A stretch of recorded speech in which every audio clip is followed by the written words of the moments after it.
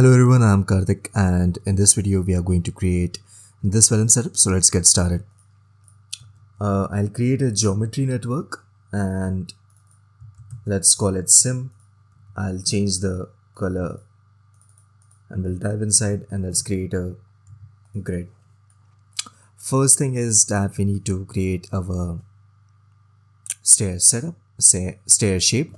So I'll change the grid size to 2 by 0.5. So we have a rectangular shape grid here. Alright, let's change the rows and columns to 3 by 30.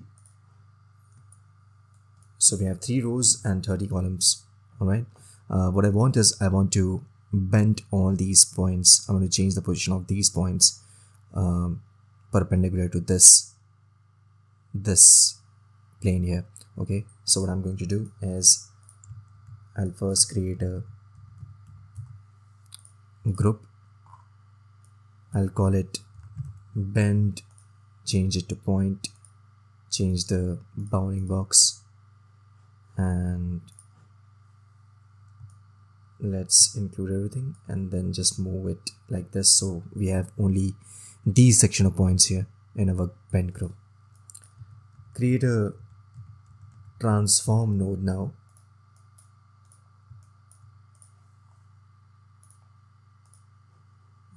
We want to apply all these transformation to the bend group only.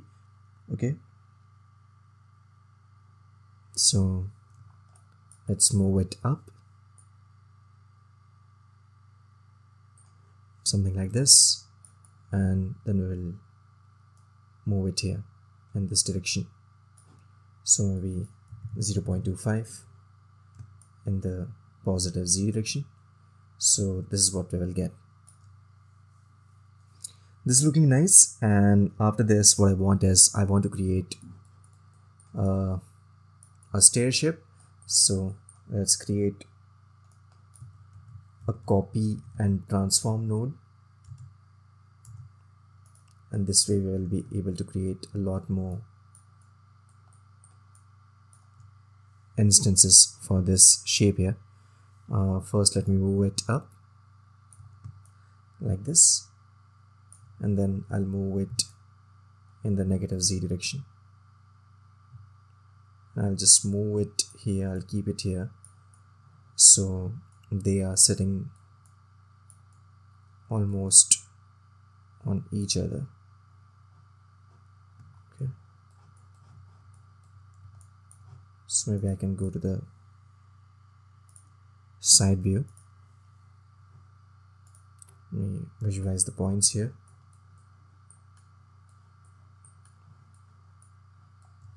And I want them to align on top of each other. So if I move it in the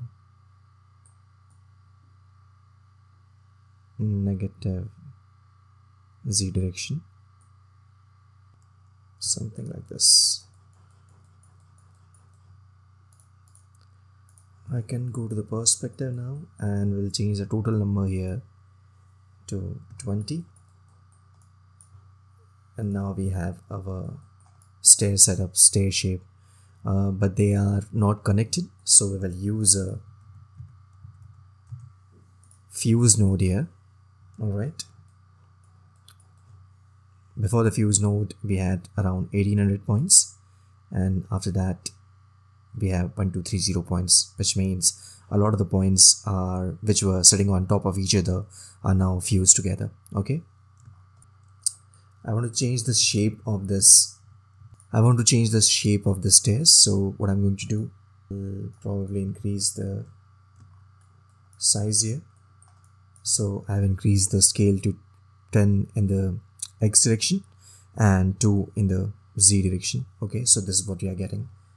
I'll use a remesh node because for our cloth simulation we want a lot of triangles here. Okay, so I'll change the target size to 0.05, and now we have a lot of triangles, a lot of points, which will be excellent for our Vellum simulation. what I want is I want to create a group,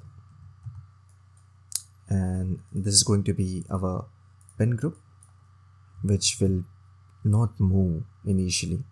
So this will be based on this fuse. So let me create a box.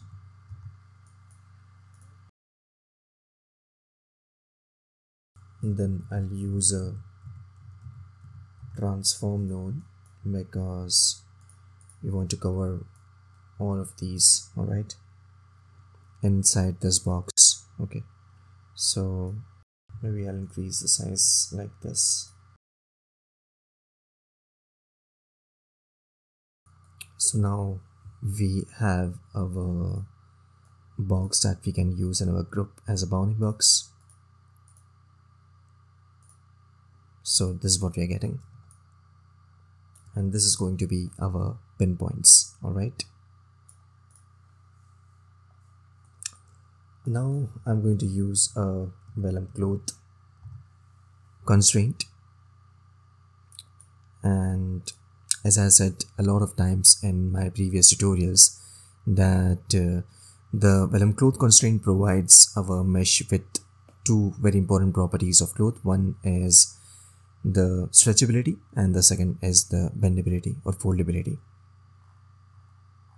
Welcome to the stretch section here. Stiffness here controls how stretchable the cloth is going to be. All right, so we want this to be quite stretchy.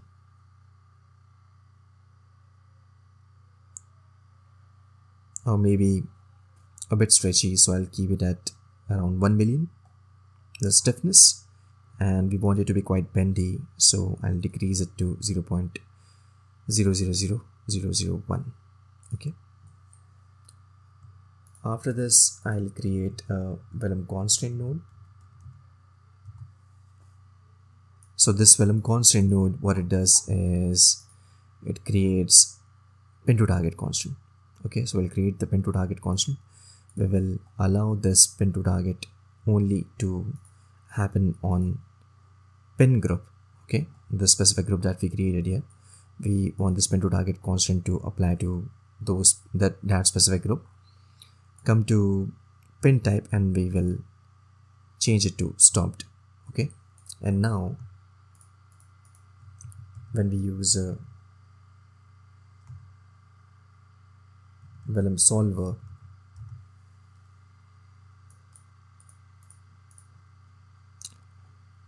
we'll connect it to Vellum Solver and we'll change the force to 0, as we'll create our own forces, and inside the Vellum Solver we are going to create a lot of forces here. Okay,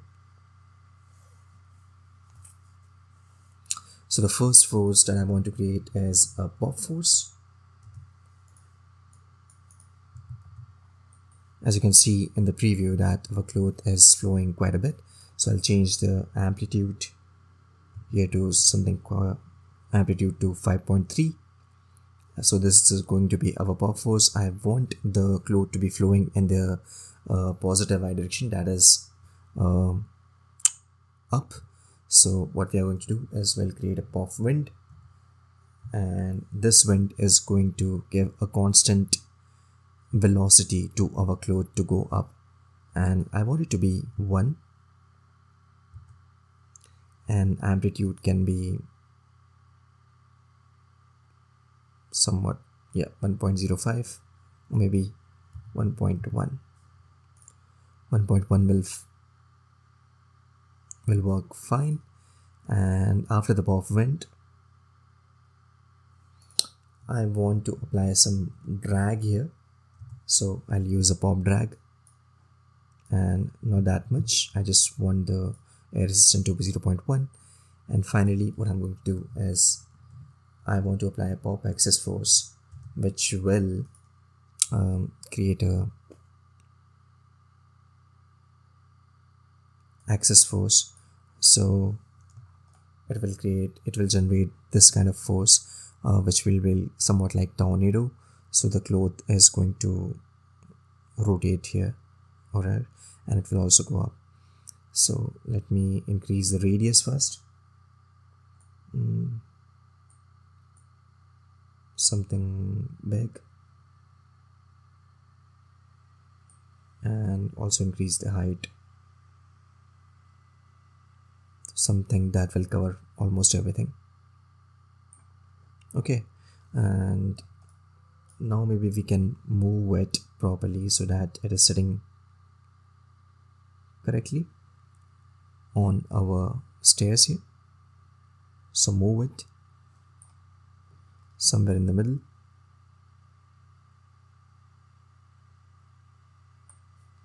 Okay, so this is nice, and if I run the simulation now, let me turn this off. If I run the simulation now, let's see what we are going to get. I'll also change the frame range here to 150, 1 to 150. Let's run a flipbook.